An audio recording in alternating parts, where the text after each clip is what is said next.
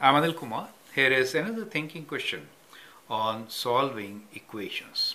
The equations to solve is x squared plus 6x plus 6 times x squared plus 6x plus 8 equals to 528, where x belongs to complex numbers.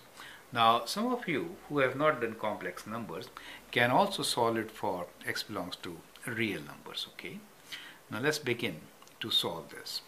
Now in such questions we have a new strategy. We know x squared plus 6x is common, but in case I could write 6 as 7 minus 1 and 8 as 7 plus 1, in that case see what happens.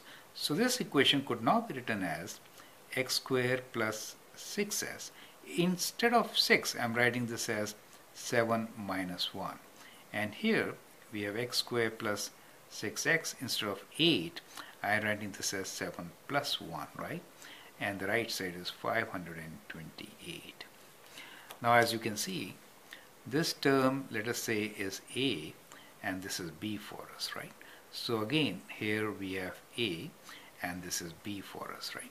So you can think like we have a minus b times a plus b.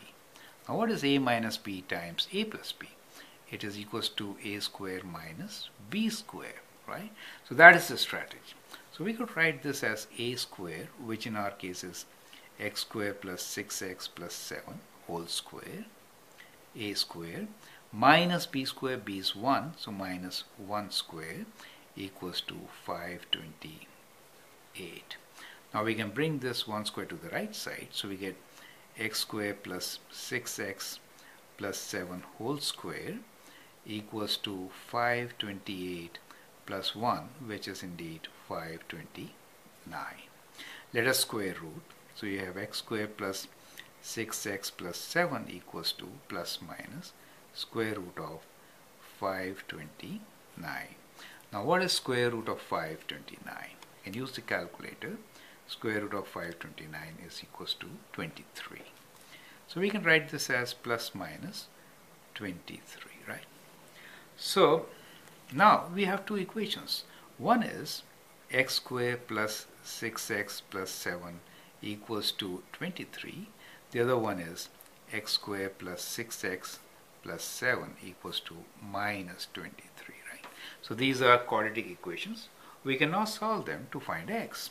So let's do this one first, which is x squared plus 6x plus 7 minus 23 equals to 0, which is x squared plus 6x.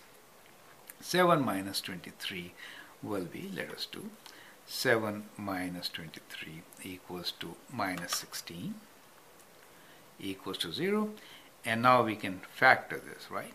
Now in this case we are looking for product of negative 16 and sum of plus 6.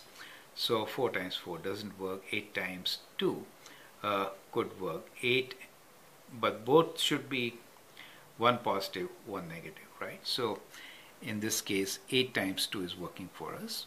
So we could write this as x, bigger number is positive, x plus 8, and here we get x minus 2, right, equals to 0. Now this could be solved as x equals to minus 8, and here x equals to 2. That is a set of solution for us, correct? Now let's try to solve this one. We have x squared plus 6x plus 7 plus 23 equals to 0. X squared plus 6x plus, this is 30, right, equals to 0. Let's try to factor this. 30 is like 6 times 5, but that does not add to 6.